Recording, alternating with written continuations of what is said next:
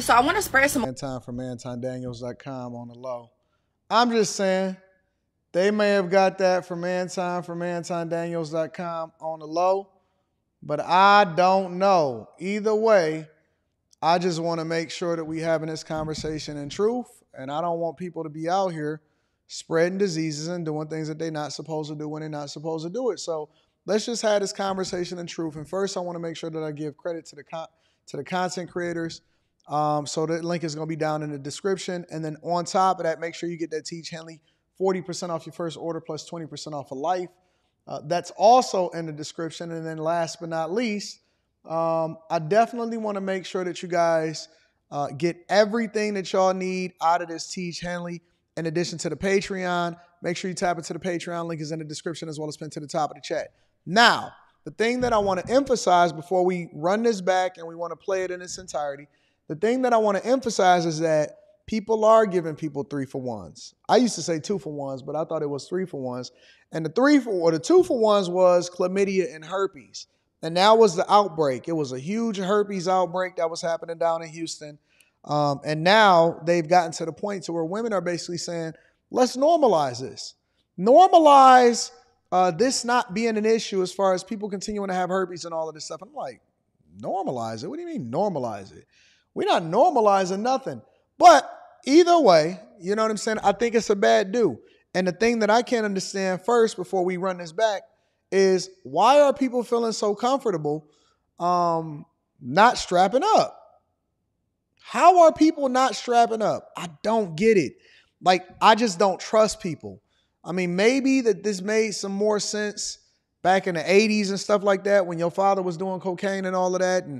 But after Magic Johnson, us 80s babies that grew up in the 90s was like, oh, man, I don't know. But now, you know, based off of the different conversations that I've had, even with a woman that came up on my panel that was telling me about what her experience was and how she got HIV and how she contracted it in the first place, I guess people feel like, hey, listen, as long as I got good insurance or I can pay for my prescriptions, that I can just do whatever it is that I want to do. Or maybe people just don't care. But let me run it all the way back and see what's happening out in these streets. And then we're going to go from there. Family, so I want to spread some awareness before it's too late. If you know somebody that lives in Houston, slept with somebody that lives in Houston, or resided to Houston in the last year, I would advise both of y'all to go get checked right now. Just got off the phone with my mentor, and he's... Eyelashes, bro. Like, y'all be distracting from yourselves, ladies. And I know we talking about HIV and all of this stuff. And it's supposed to be awareness. And we going to get to that. But it's the eyelashes. Them eyelashes, y'all. Y'all got to cut it out with them eyelashes. Like, y'all look like y'all about to fly away. And this is not a knock towards her in particular, but that shit is just not dope. I don't know where y'all got that from. Y'all being influenced by other women, but I don't see no guy that be like, yo, man, I like chicks with butterfly eyelashes. Let's continue on with the video, man.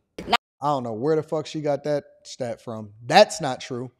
Who told y'all that condoms break 45% of the time? Have y'all got to go and do your own research. I mean, I know that it's cool to spin a narrative, and I like to try to be as objective as possible when I'm having these conversations. But do y'all not know the type of test that's done on condoms? And I don't know if y'all just getting y'all condoms from Mexico or Venezuela or just these raggedy gas station condoms or something like that, but y'all not getting the right stuff. And I'm not going to promote no brand because they're not sending me a bag. But y'all got to do y'all research. That is not true. Condoms do not burst 45% of the time. You got to look it up for yourself. I already know because I've looked at the documentaries and I've done the research on a level of, because somebody tried to lie to me before and say, oh man, no dog, no dog. That's not true. Don't cap on me. Don't cap to me. Don't cap about me. Don't throw no caps inside of the ring. I ain't even wearing the cap right now. Usually I got a hat on, but that's not true. However, she is right about the fact that there are spirits in a lot of the things that we have and we see operating out here in society. And so we got to be very, very careful about the type of stuff that we take in because the type of music that we listen to, and I know that a lot of people say, oh man, no, I can listen to it without being influenced by it. No, you can't. You influenced by everything about it. You influenced by every single, you talk like it, you walk like it, your gear and your clothes is influenced by it. How you reference women and how you deal with people on a regular basis is influenced by it. Your jewels you wore by it. You trying to get a bust down watch because you think that the rappers got it. You are influenced by the music, and it's a reason why the melodies, even the tones, even the the rate in which the music is played is an influence on you, and we don't even realize that subconsciously that it drains us or it takes our energy up and down, and it's spirits and music. And so she's 100% right. The things that you are influenced by, and this is why you got to make sure that you fix your algorithm, because the things that you influence by can have a huge impact on your view towards life, and then ultimately how it is you operate within this sphere that you operate in. Let me let her finish up, and then we're gonna go ahead. I think that she's right, but I mean, some of the stuff she's saying is a little bit sensationalized. Come on, stop. But on the flip side, I don't think no dude is just this condom ain't slip off. It wasn't a magician. It was something else. We ain't gonna get into that. But she's right. I think that overwhelming majority of us are overly promiscuous. We are not careful. We don't have a level of dick discipline. Women are the ones that are paying for it. And they all sleeping with the same man. Houston is basically just a reflection of Atlanta. A lot of people moved to Houston from Atlanta, and Atlanta was already suffering. And I had already did whole shows where I pulled up data and statistics that said that the infection rate was rivaled that of some of these third world countries. So, I don't know why everybody is in a rush to get out and go and meet the devil where he at. That's not the play. It's never been the move, in my opinion. I think that we have to be very, very careful about the spirits that we take in. The spirits that you take in is basically who you open up your legs to, the people that you're around. I don't even hug everybody no more, bro. I don't give dap. Some of these people don't even wash their hands inside of the bathroom. It's this right here. It's all that. All of this, I cut all of that out. All of that hugging, them spirits be jumping on you. And I know a lot of y'all don't believe in it, but check your life and check your history and check the people that surround you. I remember I read a story about a woman that she used to have like some little witch dust in her store every time somebody come in or something like that. And she was basically putting that shit on them and stuff. Man, listen, be careful. I'm down there in New Orleans. They got all of them voodoo shops and stuff.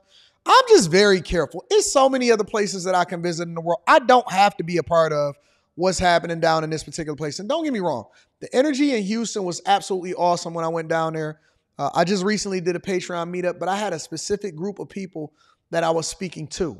You know what I'm saying? They're not a part of that vibe. They're not a part of that gang. They moving differently. They got a whole nother objective of what they trying to do and what they trying to accomplish. And so that ain't the move for them. And so you just got to be careful of the energy that you give, the people that you surround yourself with, the music that you listen to, and ultimately the people that you sleep with, because it could affect your life in a negative way. Make sure y'all tap into the Patreon. The best time to join the Patreon is the beginning of the month. Also, Teach Henley, thank you for continuing to rock with us. 40% off your first order. Not 30, 40% off your first order plus 20% off of life. I love y'all. I appreciate y'all. I'm going to holler at y'all later, man. Be careful. Be careful who you open up your legs to. It could be a very, very life-changing event and traumatic for you and possibly your kids. And a lot of these women are having children with kids that are suffering because they are born with diseases based off of the life that their mama lived. Be careful, man. I'm going to holler at y'all later. Peace.